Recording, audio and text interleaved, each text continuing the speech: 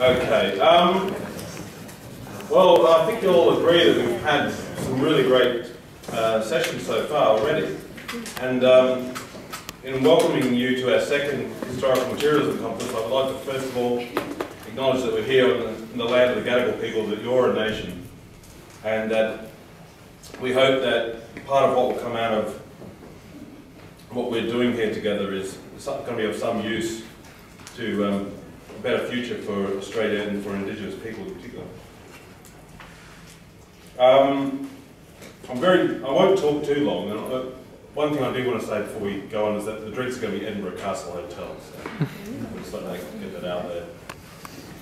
But I'm very, very pleased to be able to introduce to our keynote speaker, Warren Montag, who is the author of numerous books and articles that have been major interventions in their field.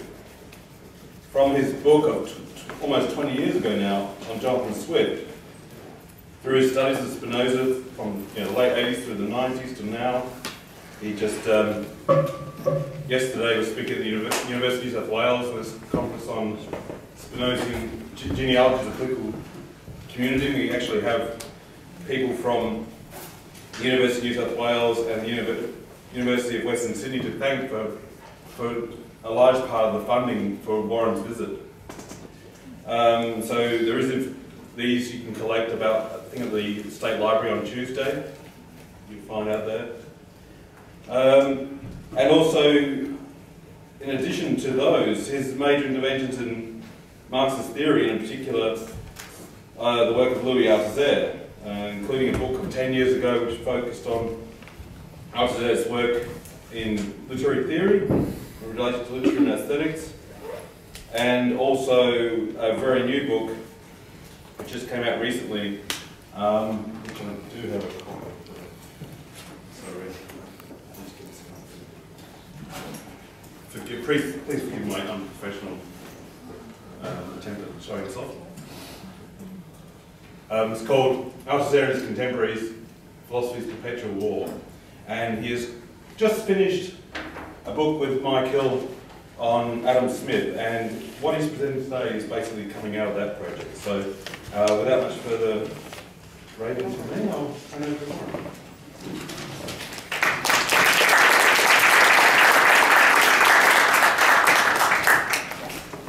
Thank you, David, and thank you. I really want to thank the organizers, Jonathan, Rory, Jess, and especially David, who has been guiding me around Sydney and giving me moral and every other kind of support. So thank you very much. And I know that there was a little bit of controversy. I'm not going into details, but here I am. Thank you.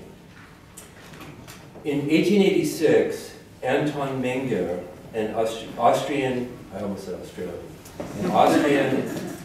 legal scholar and socialist, published The Right to the Whole Produce of Labor.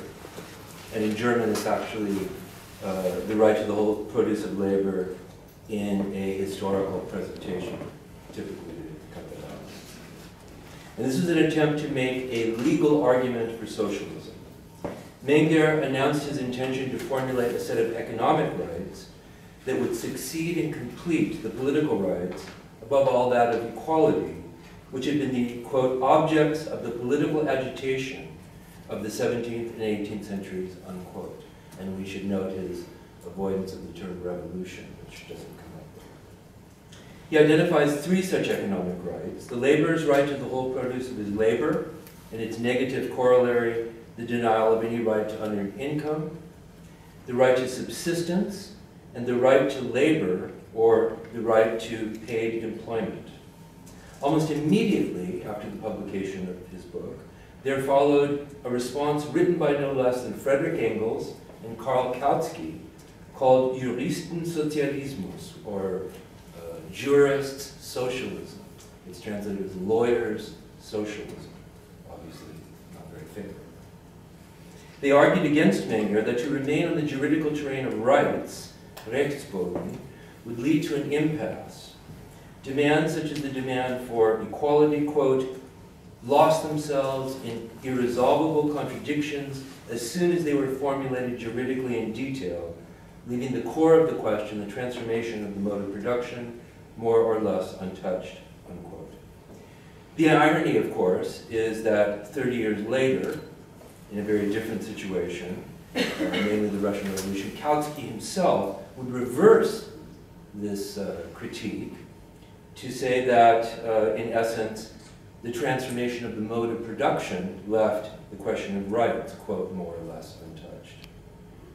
Before we consign Menger to oblivion as a kind of historical oddity, which is in some ways easy, it's a very tempting thing to do, however, we should note that when Ludwig von Mises, the patron saint, if we could say that, of market fundamentalism, decided to formulate his critique of socialism, both in the book Socialism but also Human Action, Menger's right to the whole produce of labor was the primary target of his critique.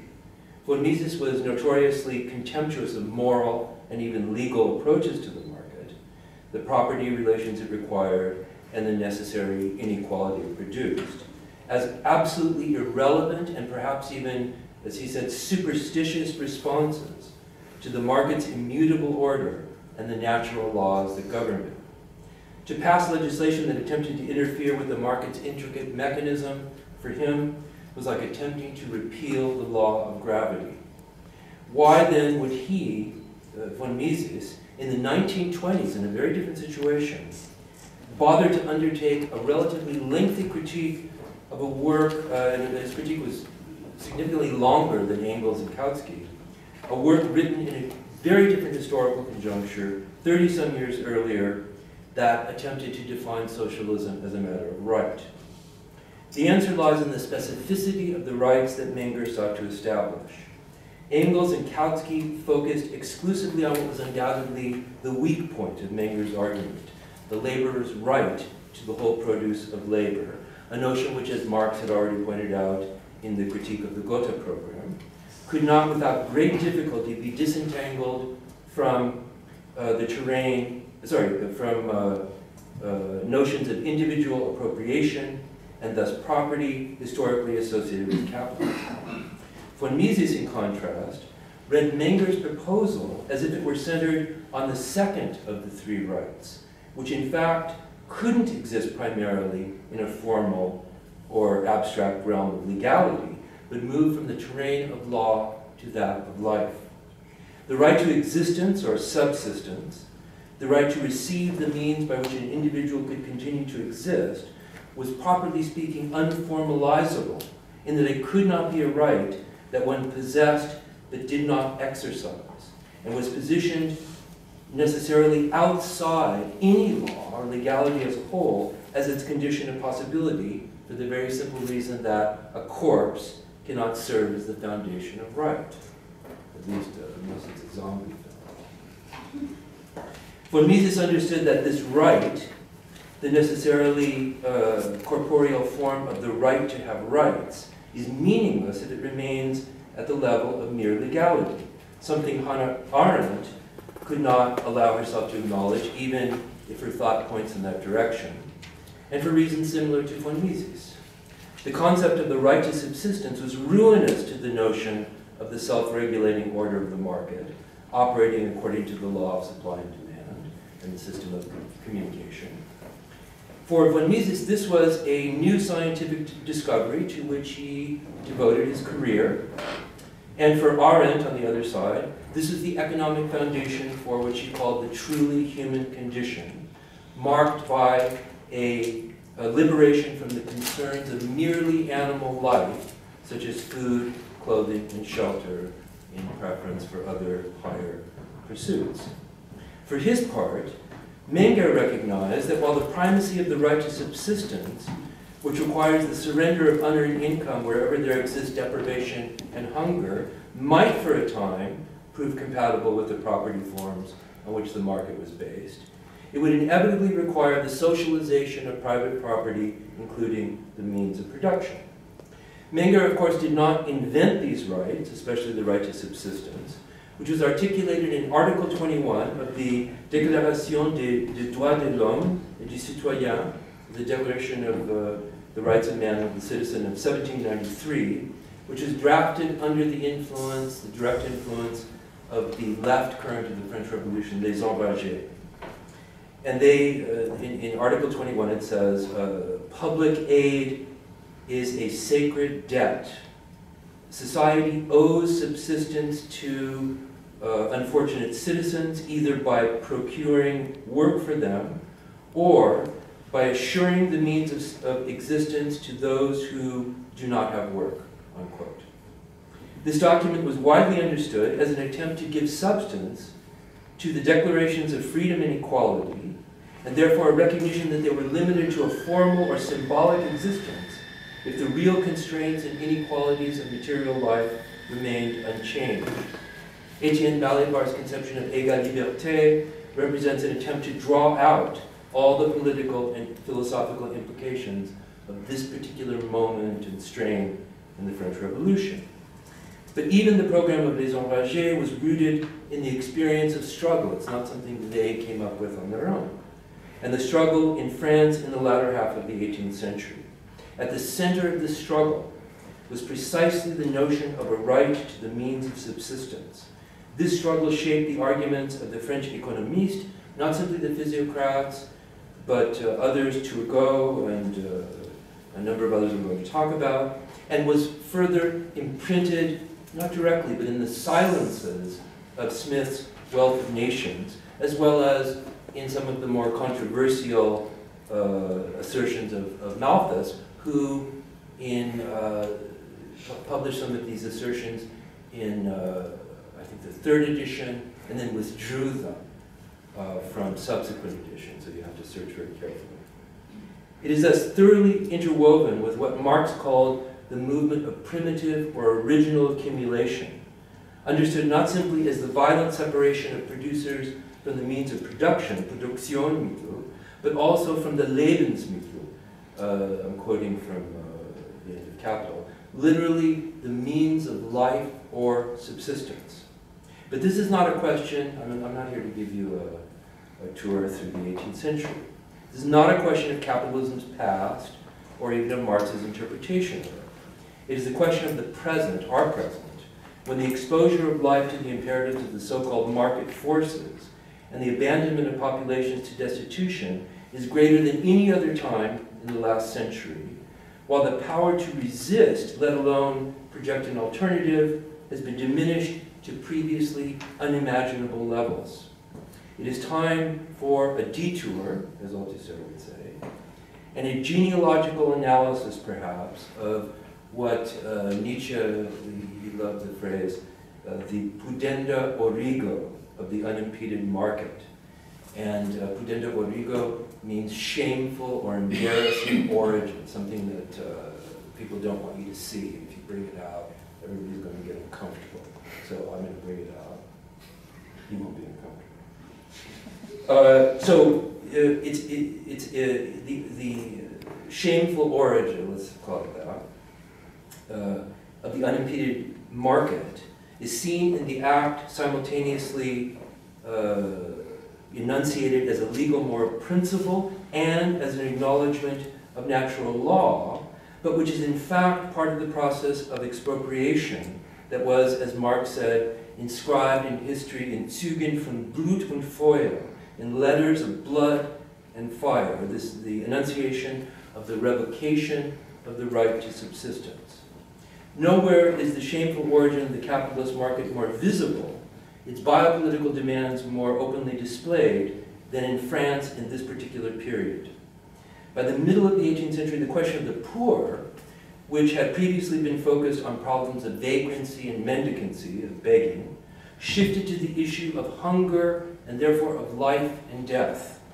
And in turn, the question arose of a right to survive, not merely the right not to be killed unjustly and murdered, either by the state or by individuals, but the right not to be allowed to starve to death, the assurance of which was one of the primary justifications both of the state's very existence and of the individual's subjection to it. It was certainly not the case that because the operation of the market was declared to be the only rational and effective means of distributing subsistence, any action by the state to procure food for a section of the population during times of scarcity and famine is simply forsworn. The assertion of the market's natural social order in the period before the French Revolution, in fact, granted a formal, even quasi-legal existence to the assumption, grounded more in custom than in Christian theology, that the state was responsible for assuring that living individuals were able to persist in their existence, transforming it into a question, if not a fact, of the individual's legal right, which in a sense codified what had remained more or less assumed, and often, as in the case of the English Poor Laws, not very clearly. But this codification initially took the form of a right that was lifted out of the murky realm of custom and endowed with a formal existence only so that it could be revoked, as if it were an implicit demand, never legally sanctioned, that could be refused only when it was explicitly articulated by those with the power to determine its legitimacy.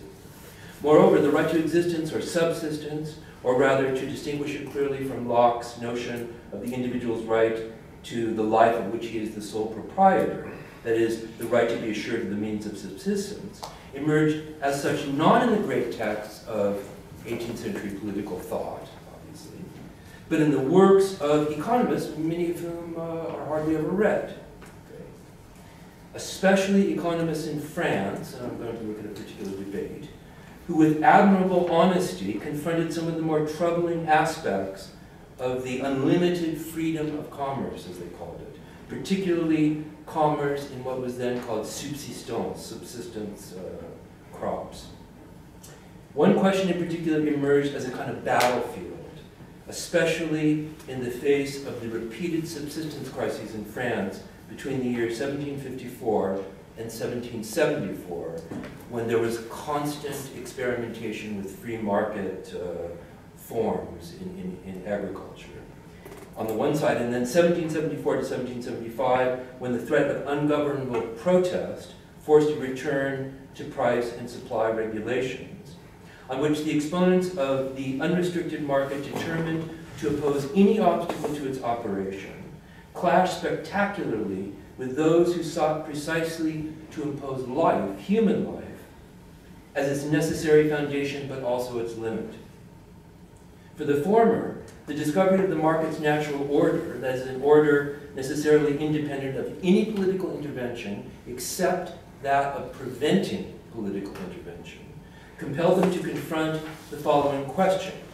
If, as custom seemed to dictate, the state could not legitimately permit even the slow starvation and decline, not necessarily death, of a part of the population, understood as possessors of a legal right to their existence, how could it assure their subsistence without damaging through artificial lowering of prices, raising of wages, or simply the requisition of grain, in the case of terrible famine, that could only ruin merchants and drive them from the trade, the very system of production and distribution that alone could guarantee subsistence to the population? It's a conundrum we're all very familiar with. All of it agrees.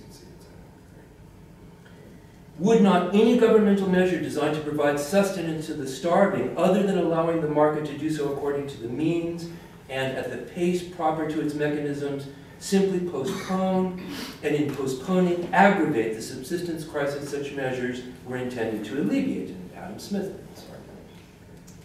These and other related questions compelled both the proponents of free commerce in food and their opponents to stake out a position relative to the legal right to existence.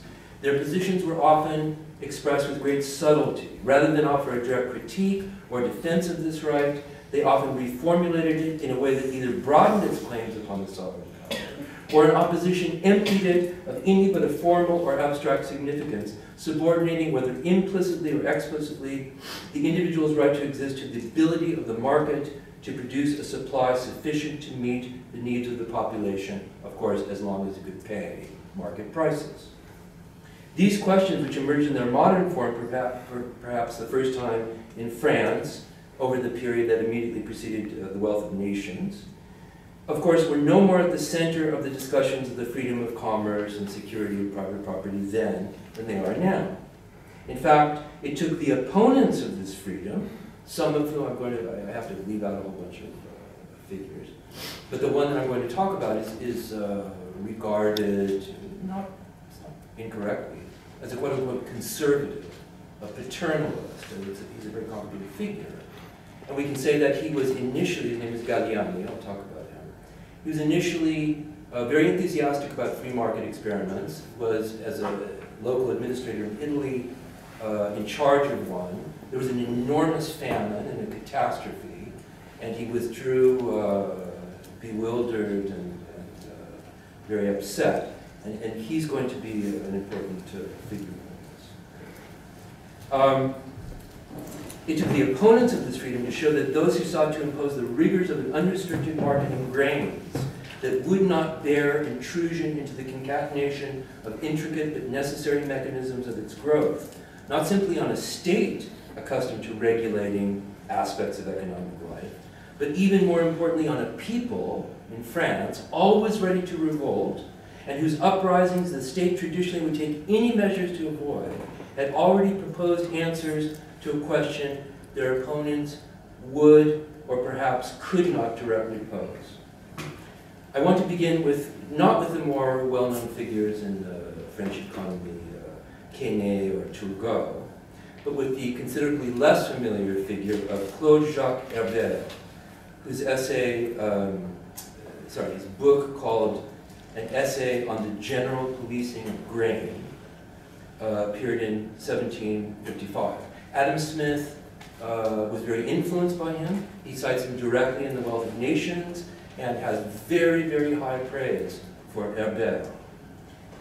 Writing in support of the liberalization of commerce in grain, Herbert cautions the reader to keep in mind, quote, that sometimes the suffering of the people is needed to achieve the common good. I think we've heard that.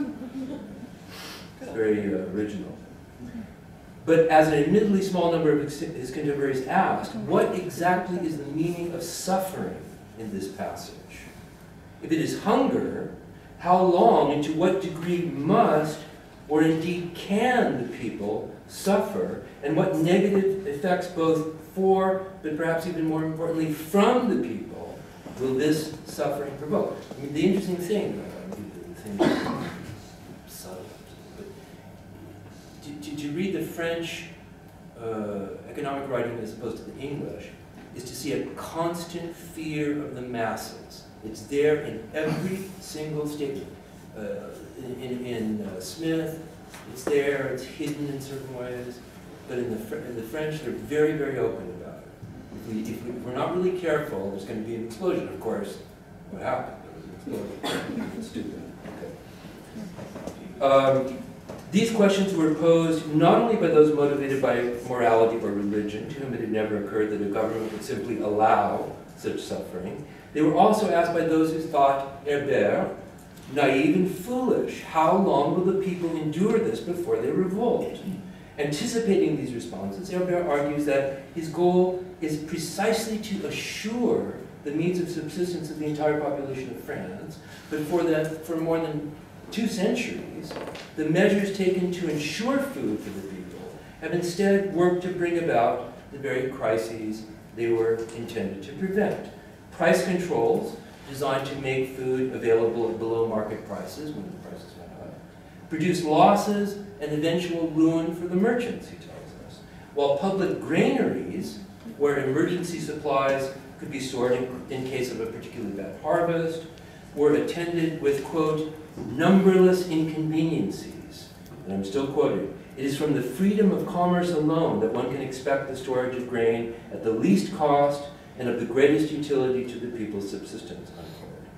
Further, the very idea of food shortage, or as it was called in English in the 18th century, dearth, that's a word that Smith uses in Digression of the Corn Trade, and in French, disette, is an illusion created by a combination of ignorance and fear among the peasantry, and a desire on the part of the state both to control France's economic life and to appear bountiful and solicitous of its people. So the idea of shortage is an illusion. There's no shortage. There's some kind of panic, irrational fear. The slightest fluctuation in the price of grain, he tells us, is enough to set off a panic. The most fleeting effects of supply and demand immediately produce an unholy alliance of the people and their governors, for whom any rise in the price of grain can only be the consequence of monopoly and hoarding. And if those of you who know Adam Smith, these are the arguments that he reproduces practically verbatim. The argument was taken further by Louis-Paul Abbé, who's a protege, in the 1760s.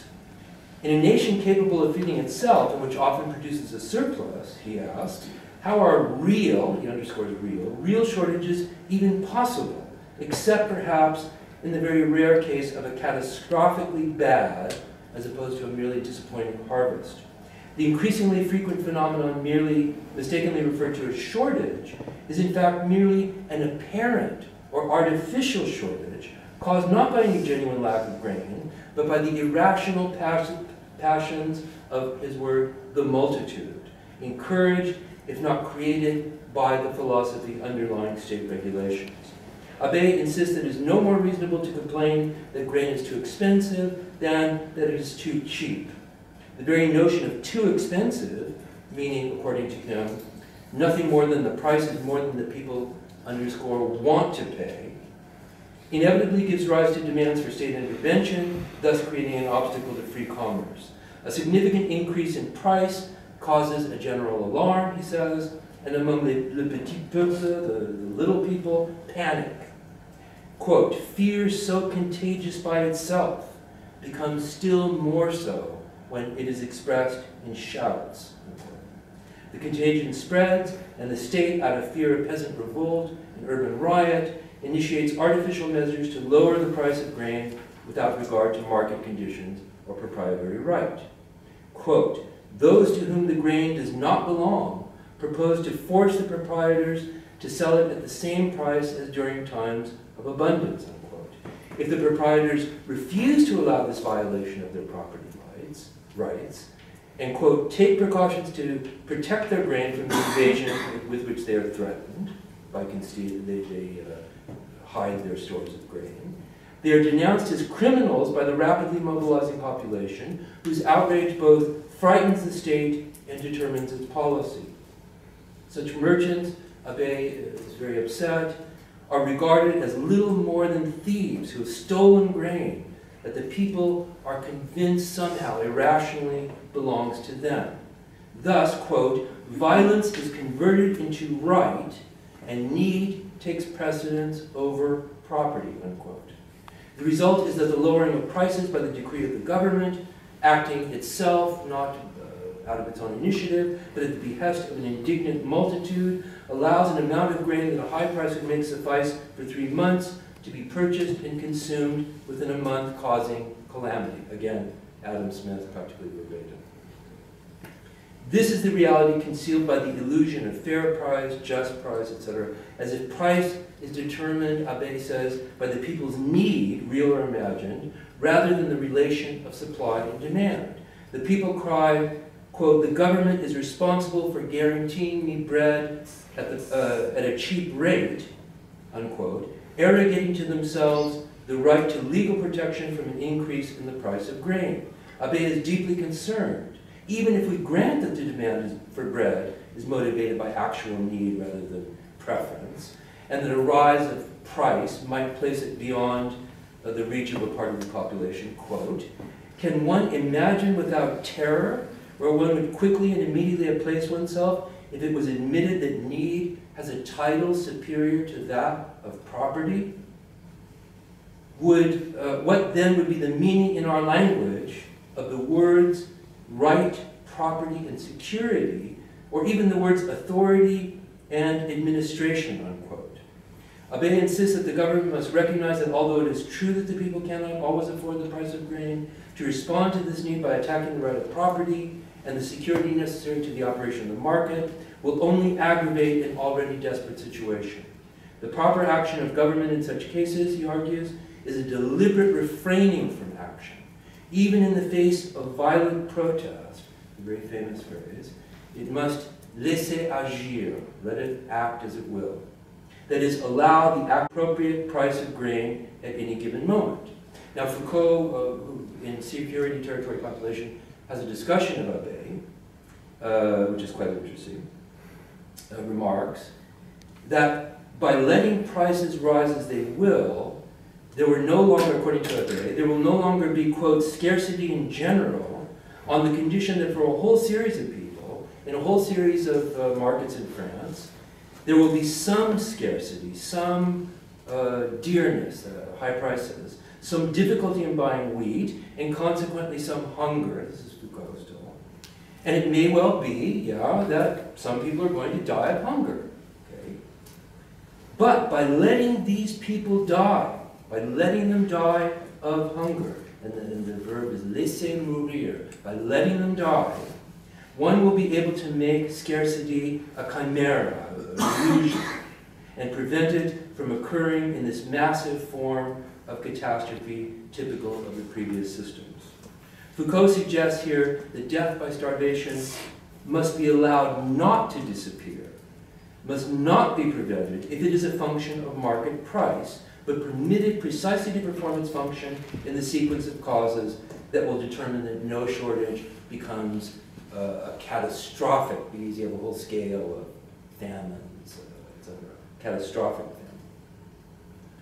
In the silences and ellipses of these urgent declarations of faith by the partisans of the free market, who feared that the very conditions under which the unlimited freedom of commerce was the most necessary were those that would create the greatest resistance to their proposals, both from above and from below, a certain question took shape to which understandably few of these otherwise very intrepid authors would respond directly. The question is this: if a government must act by refraining from action in order precisely to allow food supplies to increase, must the imperative laisser agir, or laisser faire, also mean that a government can or even must laisser mourir, that is, allow those who without state intervention will starve to do so? It would be a mistake to think that these positions, which are very important, and many officials were being one to these, but it would be a mistake to think that these positions went unchallenged or were challenged only by state functionaries who, motivated by self-interest or a commitment to mercantilism, could only respond by defending the existing policies. In fact, no response was more effective, and still today, more ignored and marginalized than that of Abbé Galliani, the Italian prelate, whose dialogues on the commerce in wheat, 1770, provoked a furious reaction from the advocates of the unregulated, there we go, market. Although often dismissed today as a text of wit and refinement, but not theoretically interesting, Galliani's dialogue succeeds both in bringing to light some of the guiding but unstated assumptions of the liberals, and in demonstrating the concrete and quite predictable effects of the proposed reforms omitted from their texts. Referring not to authors, but to doctrines and ideas, Galliani confronts the position articulated by Abbé, among others, that need, besoin, cannot be allowed to take precedence over property right, even if the need in question is the need for food, itself necessary for mere survival. The position in question is not a Lockean defense of a natural right donated to the individual by God, and indivisible from his own person, which even the poor man, quote unquote, owns, right? It is instead a defense according to which private property, distinct from the proprietor's own person, but legally at the disposal of and directed by the will of the individual proprietor alone, is necessary to the operation of the market, which is itself the only rational means by which even, or perhaps especially, a commodity like food can be effectively distributed. Thus, despite the economist's expression of concern for the injustices suffered by grain merchants during times of hunger and scarcity, it increasingly appears that the right of property is less a matter of what should be for them than of what must be if societies are able to endure as societies, not on the individual level, let alone prosper. Galliani responds that behind supply and demand, and the latter understood not simply as preference, demand not simply as preference, but more importantly as the ability to pay for what one wants, is the irreducible physical need for nourishment, a need all the more pressing when it cannot take the form of market demand. That is, when the human individual cannot afford to exist, that allows him to begin, Galliani, his interrogation of the doctrine of free commerce in grain. Even as grain is a product sold on the market, it is also, unlike nearly any other crop produced in Europe, a matter of physical necessity and therefore the central concern of any civil order. As such, unlike other commodities, grain, he says, is a political matter, not an economic matter. Quote, and once provisioning becomes a matter of politics, it ceases to be an object of commerce, unquote. Political acts such as deregulating the grain trade, Galliani argues, must be judged by their effects. Against the notion that there is an irreversible march or natural progress towards allowing markets to set prices and determine the availability of food, Galliani asks, it's a dialogue, he asks his interlocutor, do you believe that being able to afford food is going to go out of fashion someday? It is in the sixth dialogue that Galliani takes up the question of commerce and grain in its specificity, and most openly confronts the stated and unstated assumptions guiding the liberals. He begins by defining commerce in a general sense, which is very tricky, very interesting, as the exchange of the superfluous for the necessary, thereby substituting the terms superfluous for supply and necessary for demand. In this way, commerce, above all commerce in grain, cannot be separated from the question of the needs of the population. A commodity is never simply a supply, a given quantity without reference to the population that produces and consumes it. On the contrary, it exists as a supply only to the extent that it exceeds not the demand of a population able to purchase what it requires, but rather the physical need of that population, a need that high prices, for example, may make it impossible for the people to meet. Grain or wheat can in fact never be superfluous. It is, quote, after the elements, the greatest, most pressing, and continuous of man's needs, unquote. Just as elements, he tells us, like water, equally necessary to human life, can never be the object of commerce. How naive he was, right? He couldn't imagine that water would be bought and sold on the market.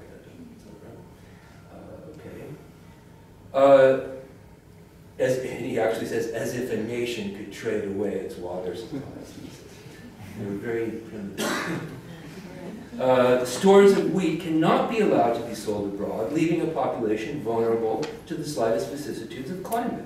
It can be considered superfluous only from the point of view of an individual proprietor or producer, but never from, quote, the perspective of the entire French Empire.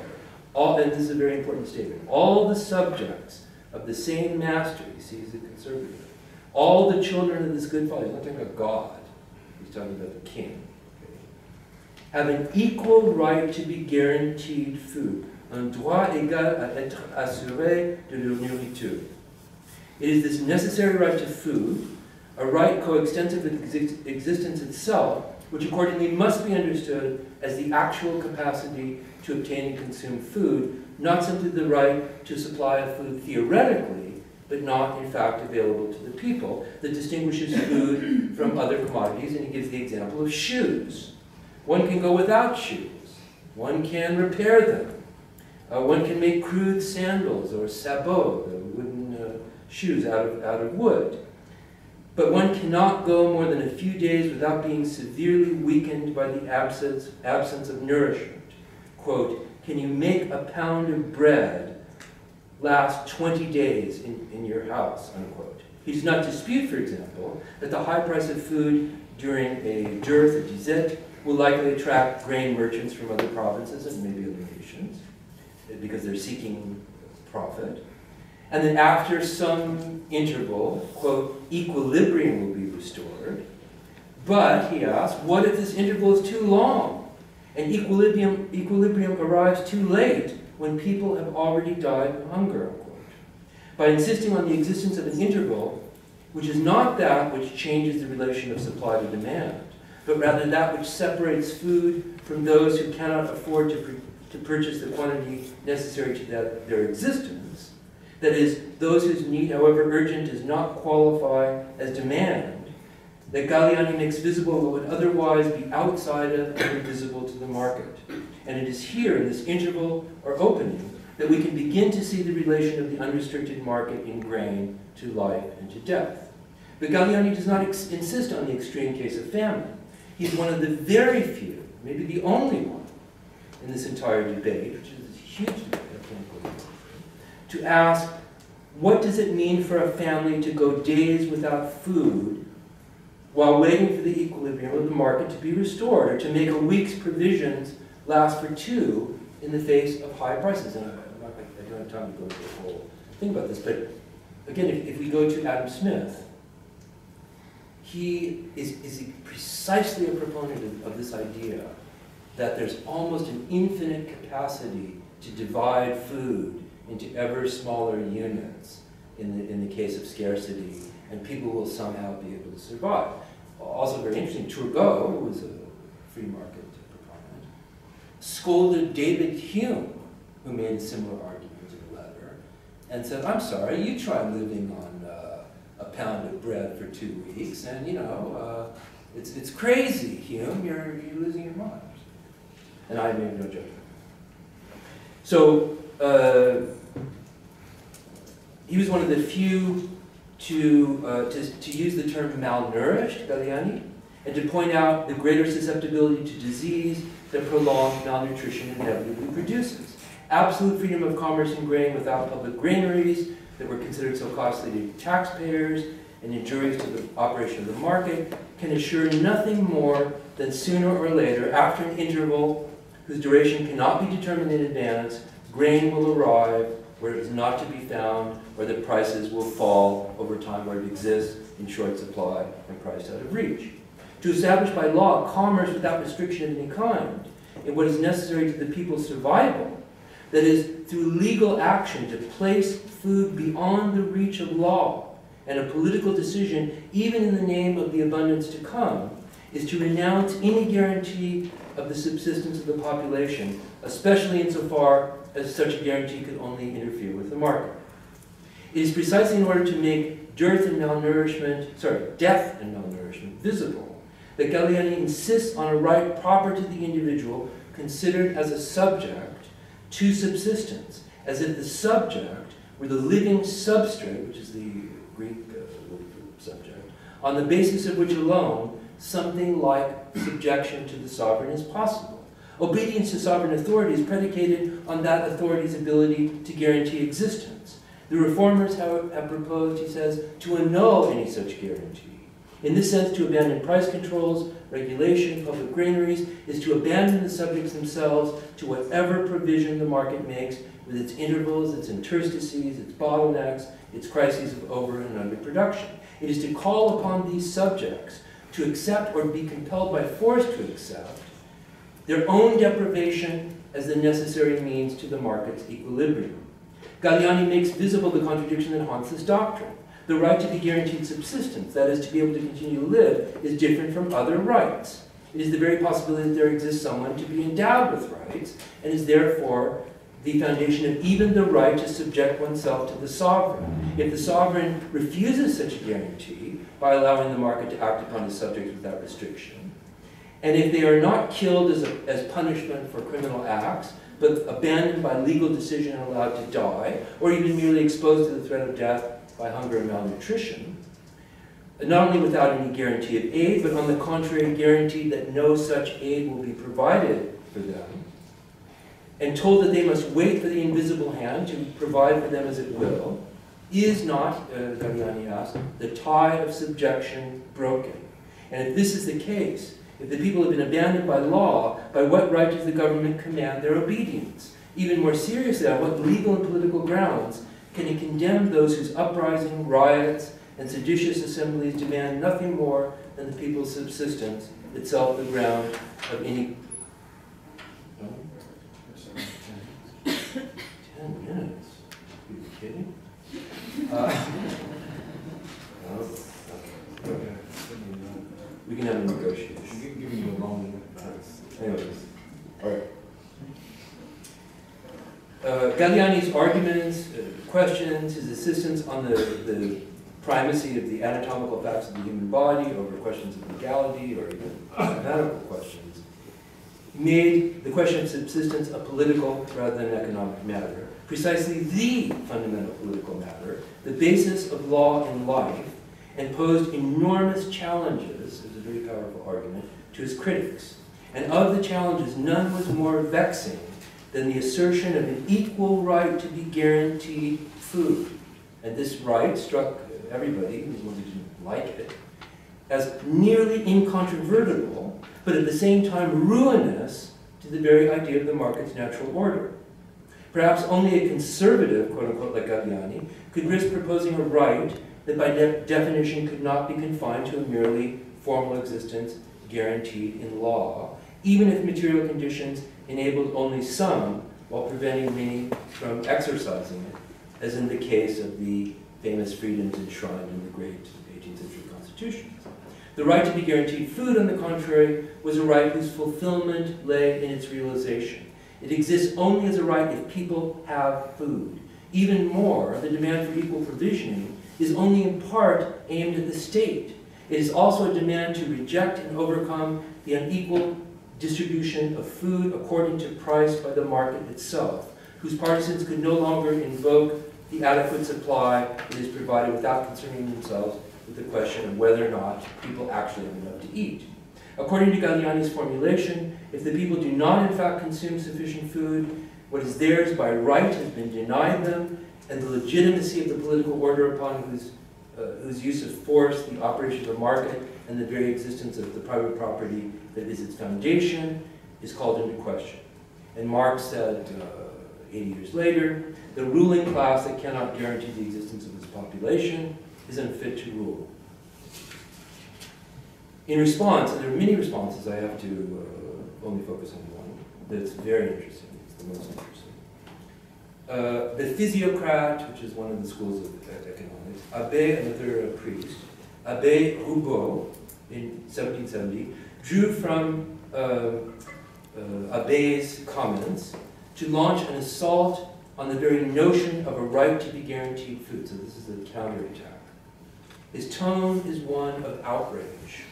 The mere fact, he tells us, that people need food does not give them a right to it. Is not all food already the legitimate possession of proprietors whose right would be violated if they were compelled to surrender to others who merely require it but have no legal claim to it?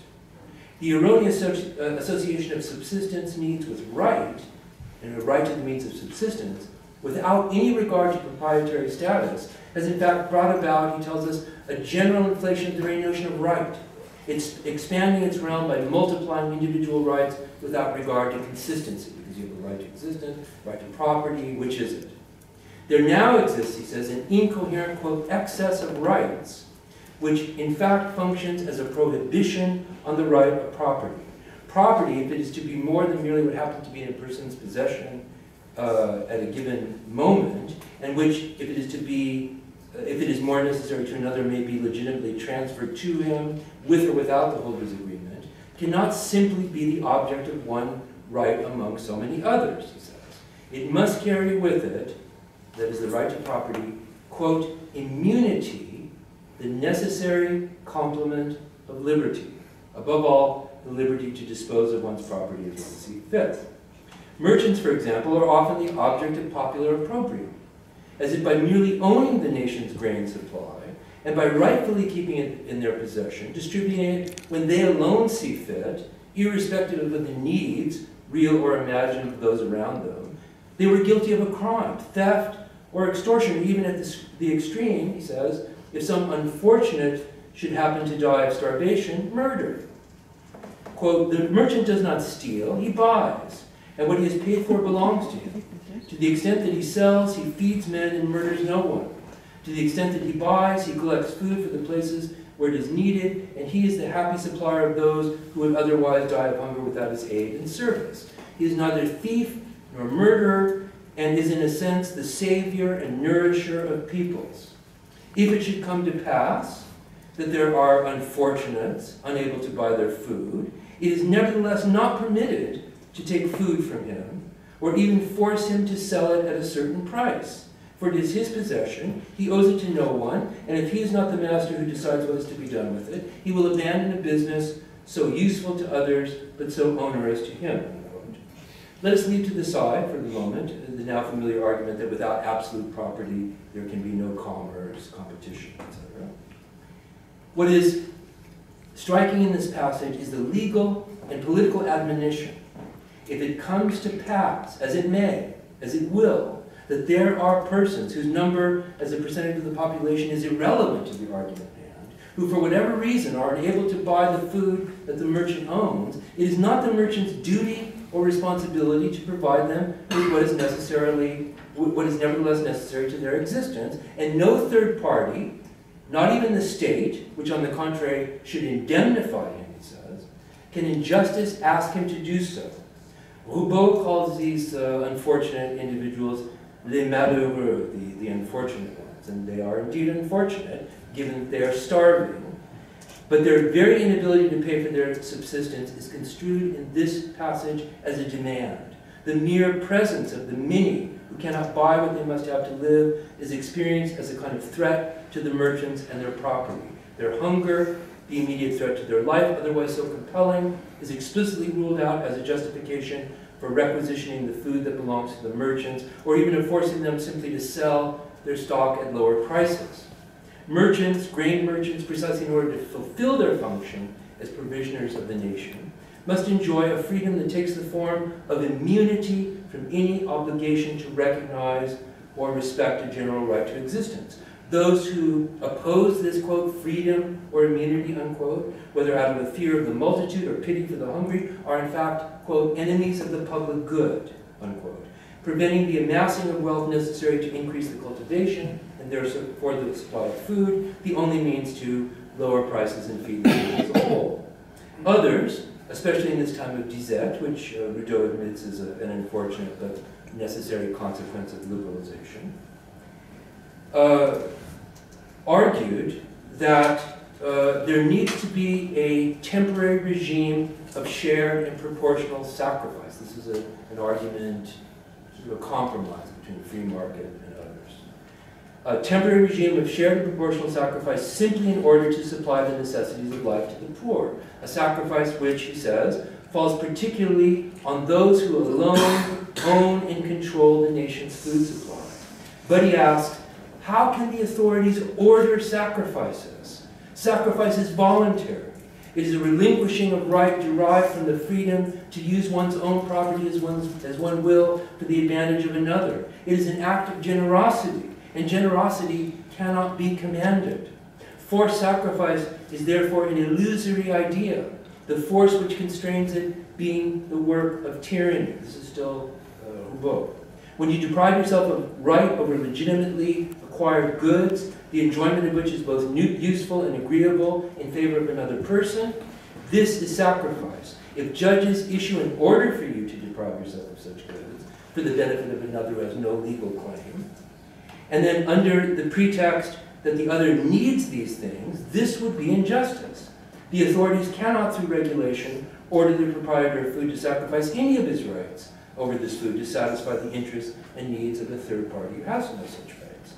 The nation's food supply is thus in the hands of those who are precisely exempted from any responsibility for the life and death of their fellows, and so it must be if its benefits are to reach, quote, those who have not yet felt its advantages. Because we are not speaking here of something as vague as poverty or penury, but the need for what is necessary to human survival. The immunity that food merchants enjoy, while not a nullification of the right to exist,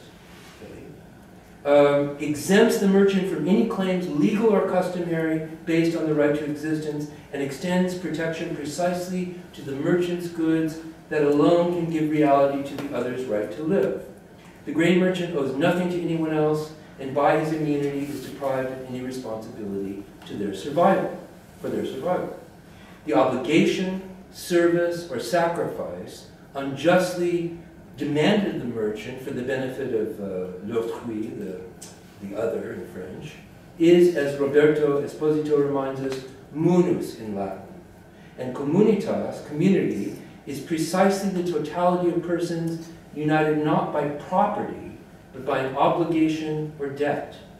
The legitimate proprietor in this case, the proprietor of grain, must be in advance immunized, not relieved of the sacrifice, against the very possibility of an expropriation by means of an imposed sacrifice, and exempted from the burden of the bonds of community, an exemption that leaves those who cannot augment his property abandoned to death by starvation, for which he no longer bears responsibility.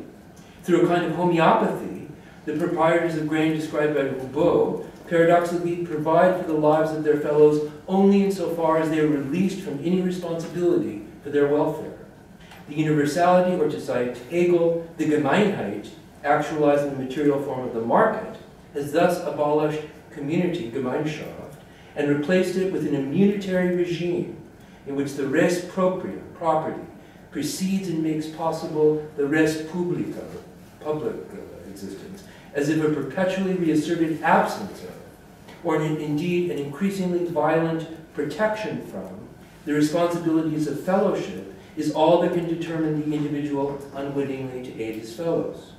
And in this way, this very freedom, the freedom that Roubaud imagines as coextensive with the proprietor's immunity, is extended in some way to those against whose claims he is immunized, as if there occurs a kind of reciprocal exclusion, or the realization of a mutual independency, that is, a non-dependence in which the unfortunate individual abandons his claim on the proprietor who has abandoned him.